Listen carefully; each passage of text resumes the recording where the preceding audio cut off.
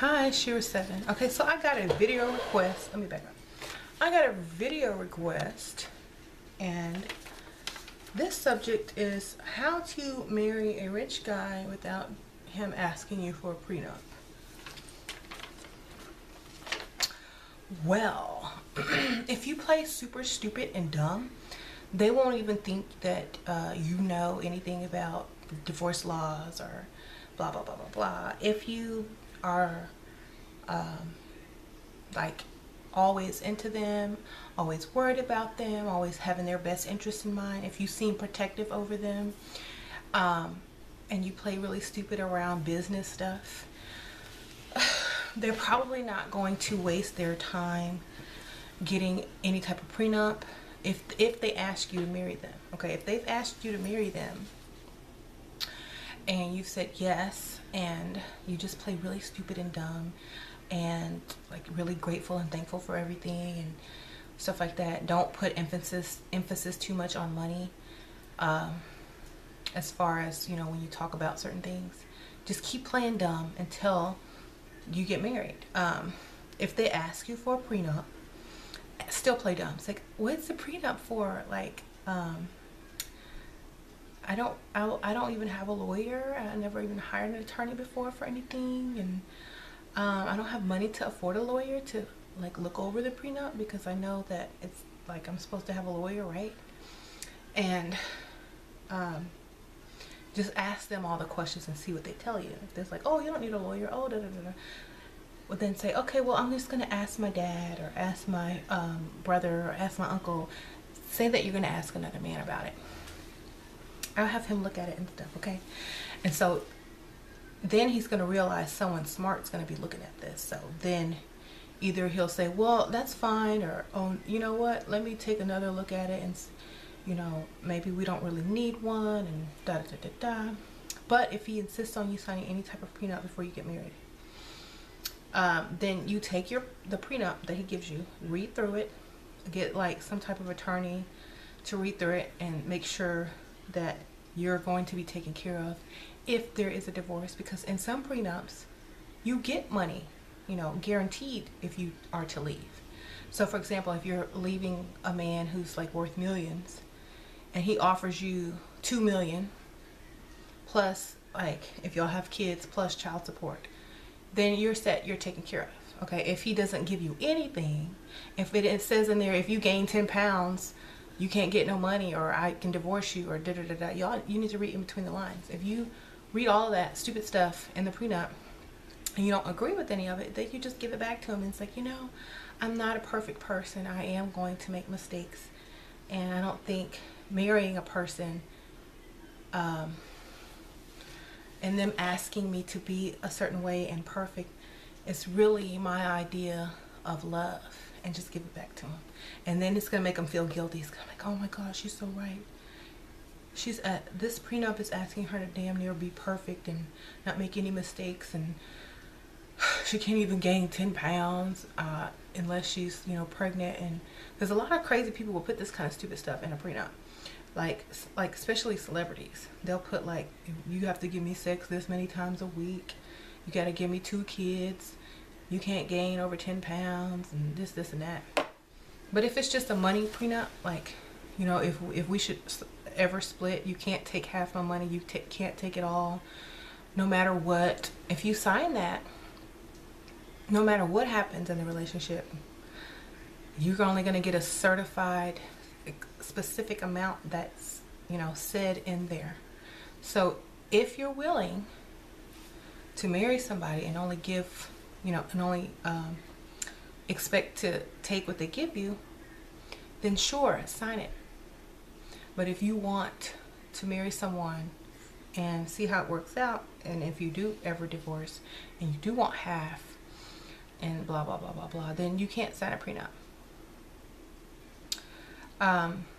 And in order to get the guy to want to marry you without the prenup, you have to just start talking about love and being about love and only love, and start dating guys with start saying, well, I never dated you for your money, you know, my boyfriend before you was was an artist and we lived, you know, in a minimalist house. Just make up some crap.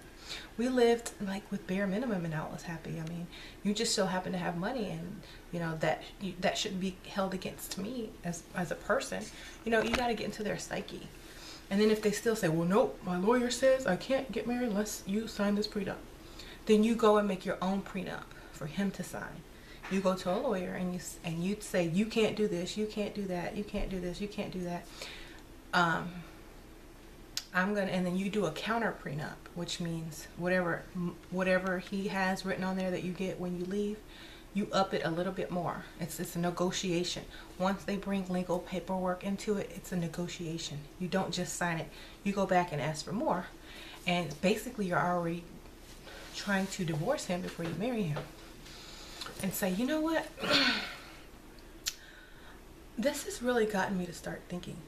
I think that I'm going to go back to school and become a divorce attorney, because these guys make a lot of money. I mean, first of all, we're not even married yet and we're already planning our divorce. So people don't even have to be married to plan their divorce these days. So divorce attorneys get paid before, during, and after marriages. So this is something I'm going to, and if he hears that you're going to go into, that you're going to want to go to school to be a divorce attorney, he's going to be like, okay, what have I done? What if I created a monster? You know, now she's going to know all the laws and loopholes and paperwork and divorces and prenups and how to get out of contracts and marriages and stuff like that. So it's going to get him to start thinking, to change his mind. Okay, so if you know the law, if you go into law as a hobby, you don't even have to do it. Just say you are. You know, I really want to start studying law. This is very interesting.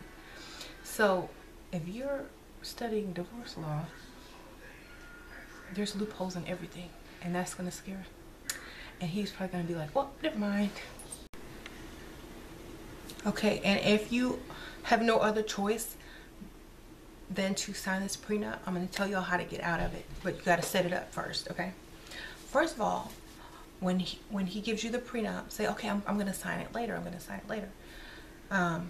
Y'all, like, buy some wine, buy some champagne, drink, get drunk, or pretend you're drunk, but drink and get it all on video. Like, have a friend with you and have her recording the whole time, right?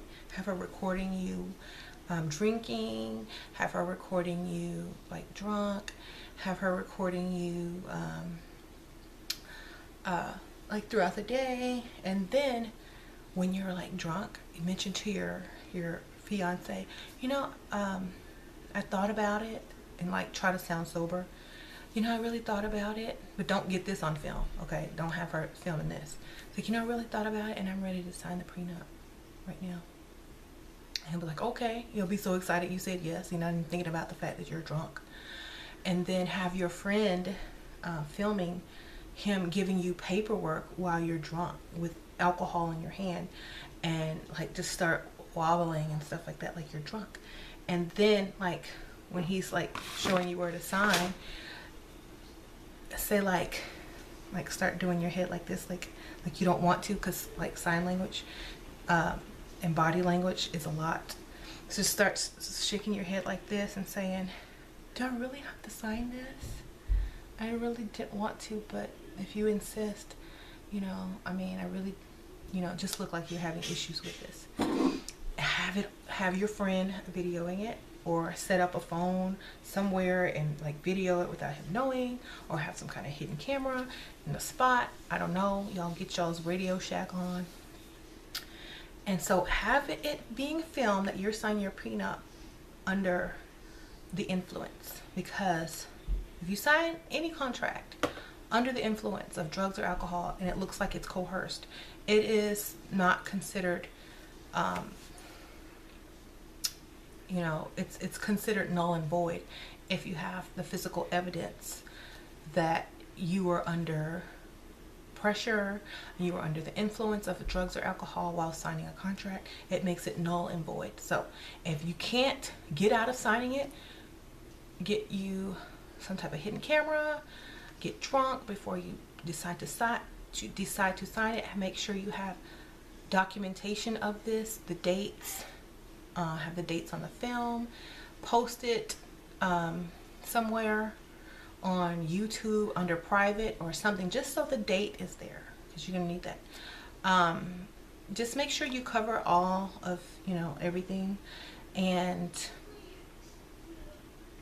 before he starts filming, your girlfriend or friend or you need to say, is it okay if I film you right now? It doesn't have to be around the same time as the contract. It just has to be that day. So is it okay if I film this special day that covers the whole day? Okay, so you got to be really smart. You got to think loopholes. There's always loopholes in the law. I know this. A lot of people don't, but I'm going to tell y'all. So make sure you get everything on film. Make sure you're drunk when you sign.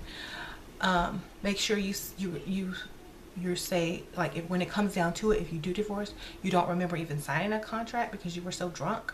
And your friend, don't have it on your phone. Your friend has to post it or save it and do all this and show you later. It's like, you know, I don't remember signing a contract. And then my friend shows me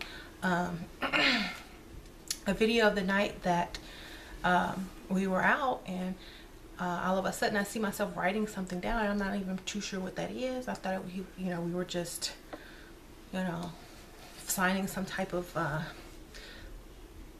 credit card receipt. I didn't know what I was signing. But you can get out of it like that. But all contracts are null and void if you sign under the influence. So make sure you get that documented, okay? This is a way out of it. So I just want to tell y'all that. A lot of people don't know that, but it's true. If you sign anything under duress or under the influence, the contract is null and void, and you can't be held accountable for what you signed, okay? So I will see y'all later.